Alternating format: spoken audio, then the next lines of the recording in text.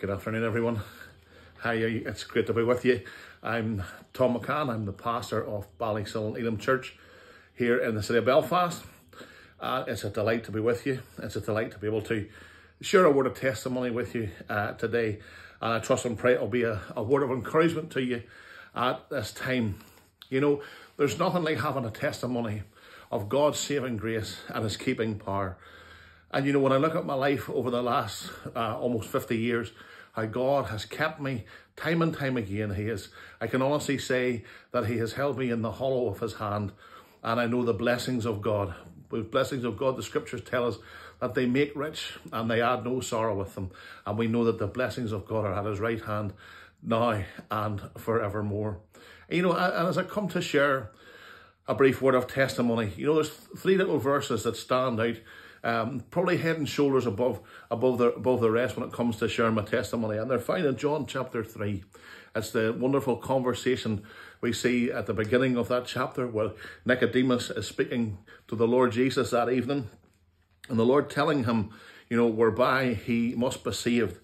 And of course we break into the chapter in verse 7 where the Lord Jesus says to Nicodemus that day, "Marvel not that I say unto thee, ye must be born again."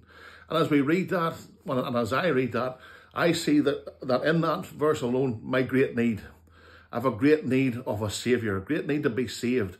It's not a matter of wanting to be saved. You need to be saved. You must be saved. You must be born again, the Word of God tells us. And if we move a wee bit further on down the chapter, we see in verse 16, that wonderful, they call it the gospel in the nutshell, where the Lord Jesus Christ is showing Nicodemus how he must be saved. It says, "For God so loved the world, that He gave His only begotten Son, that whosoever believeth in Him should not perish, but have everlasting life." And there, of course, we can see my great Saviour, the one who came from heaven's splendour in the very first place to rescue and to suffer and to bleed and die for sinners such as we. And we thank the Lord daily for His great sacrifice that He made on the cross and the great victory that we walk in today because of that. Because, folks, we are a blessed people, knowing that our sins are forgiven, knowing that we have our names written in the Lamb's Book of Life, and knowing that we not only have an abundant life here, but we have an eternal, as the Saviour said here, an everlasting life with Him. And if we only turned a few verses, a few chapters over, we would see as well too of that wonderful hope that we also will have as well too when the Lord Jesus says that He's preparing a place for us. And finally, John 3 and verse 36. "He that believeth on the Son hath everlasting life, but he that believeth not the Son shall not see life, but the wrath of God abideth upon him." And in that verse, of course, I see my great hope. So we have a great need. We have a great Saviour, and we also have a great hope. You know, where do we begin when it comes to testimony?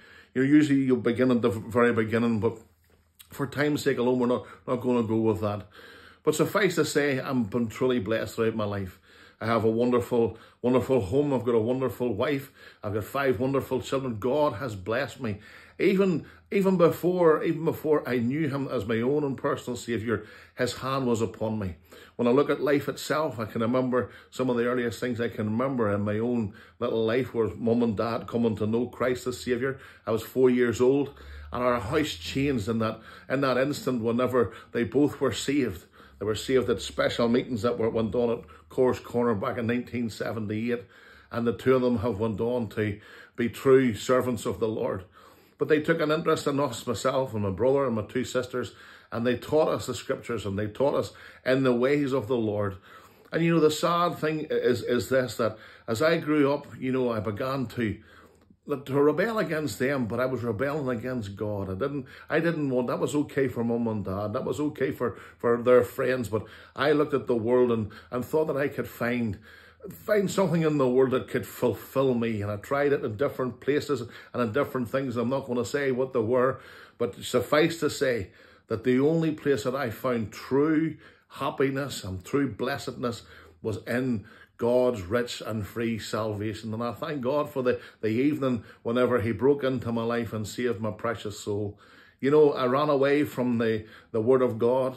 I ran away, I shunned it. I wouldn't, when I grew up and when I got married, I wouldn't go to any of the meetings. If truth be told, I was afraid to go to the meetings. I was afraid in case the Spirit of God would speak to me, because oftentimes when I was a youngster, the Holy Spirit would have spoken to me and would have convicted me greatly of my sins, but I didn't follow through by putting my faith and trust in the Lord Jesus.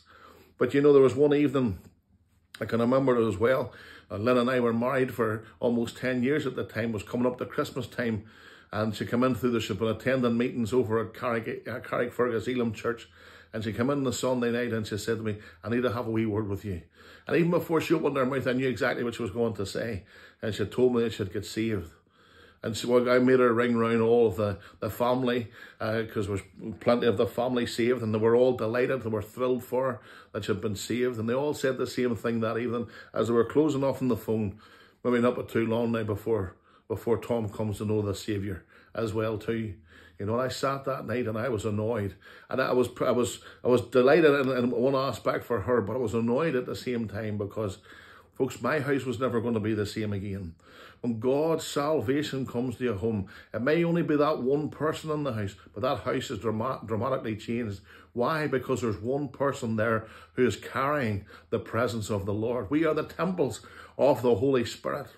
And you know, even though there may be others in the home who aren't saved, they're still covered, because we have that covering of the blood. You know, a few months passed on, and I watched Lynn go through the waters of baptism. And she invited me along to another meeting that was on. It was May the 11th the following year. And it was a speaker, was a man by the name of Pastor John Lancaster, who's now in heaven receiving his reward, true servant of the Lord. And he preached that night. And he preached on Luke chapter 12. And I can remember being heavily convicted of the Holy Spirit. You know, and I knew that I needed to be saved. I knew, and even that evening was perhaps one of the first times whenever I really wanted to be saved. And I can remember speaking to him afterwards, and the two of us went into the little office at the back of the church. We got down on our knees and we began to pray. And the pastor, John, he prayed, and he said, come on, you pray. And we prayed together, and we prayed a simple prayer. And that prayer was simply this: Lord, forgive me of my sins. Come in today and come in to stay. And you know, in that moment, folks, God transformed my little life, because he did come in that day. And he did come in to stay. He came in and he saved me for not only just what a lot of time I have here, but he saved me for all eternity as well. That whenever it comes to my time to, as it were, to leave this mortal coil, I know that there's a home being prepared for me even right now. The Lord Jesus says in John 14, let not your heart be troubled. You believe in God, believe also in me. In my Father's house there are many mansions. I go to prepare a place for you. And if I go to prepare a place for you, I will come again and receive you unto myself, that where I am, there you may be also. Folks, I can remember that evening as if it was yesterday. I can remember getting up off the floor. And you know, we could say, like with the old hymn writer, done, 'tis done, that great transaction's done. We knew that we had passed from death unto life. And it's not just about feelings. Some people get carried away and say it's all... get carried away about things with emotions. Yes, it is emotional. Of course it's emotional. You have been awakened from the dead. You've been awakened from that slumber that you've been in all your life, and you become new. You don't just turn over a new leaf. You don't just try new resolutions, should I say, but you have become a brand new creature in Christ. You are it's a brand new beginning. And I can remember from that moment on knowing that God had done something tremendous in my life. And in that moment, even in the days that followed after that, you know, I can remember different things that was taught in Sunday school that came back to me.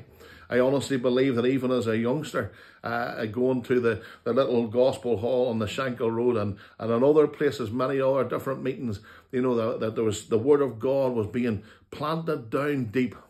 You know, and whenever we had come to a realization of God's salvation, that all of those little seeds began to grow. And I thank God for the people throughout the years who took time to pray for me, got on their knees and remembered me in prayer, lifted my name before the throne of God.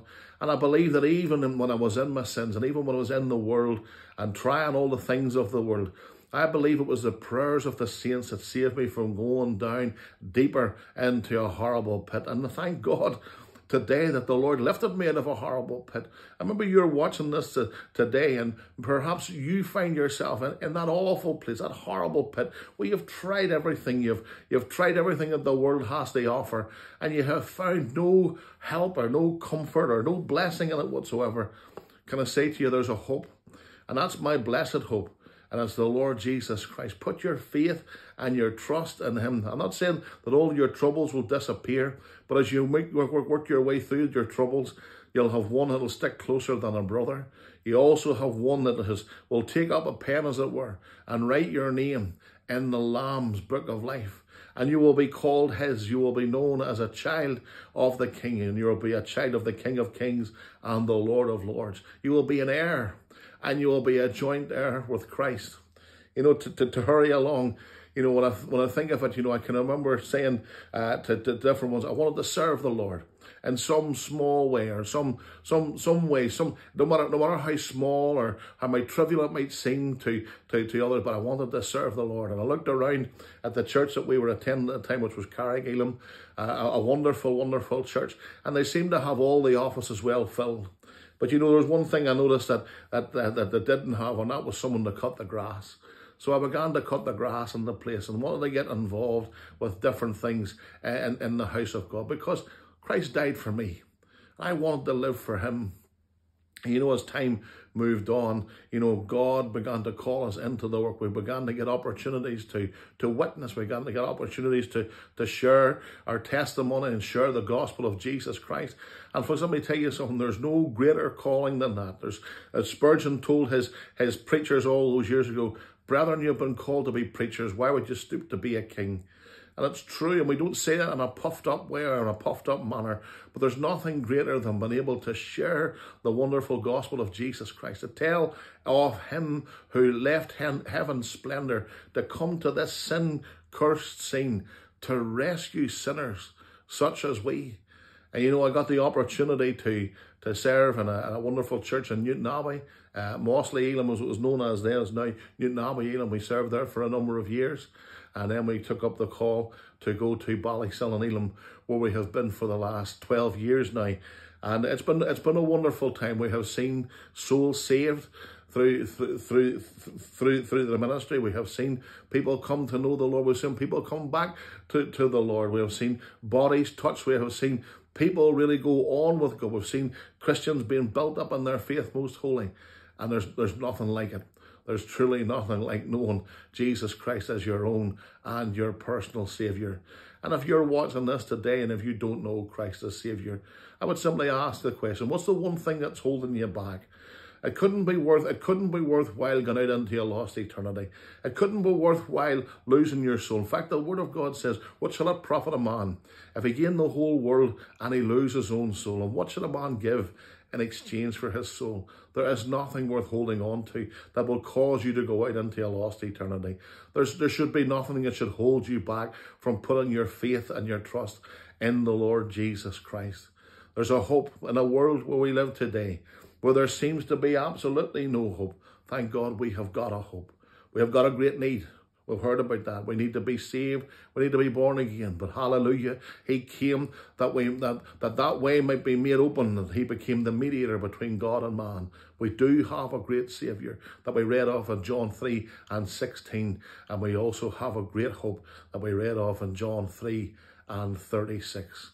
And of course, when we're saved, the world might condemn us, but we're no longer condemned of God. There's no condemnation for them who are in Christ. And folks, can I make an appeal to you today?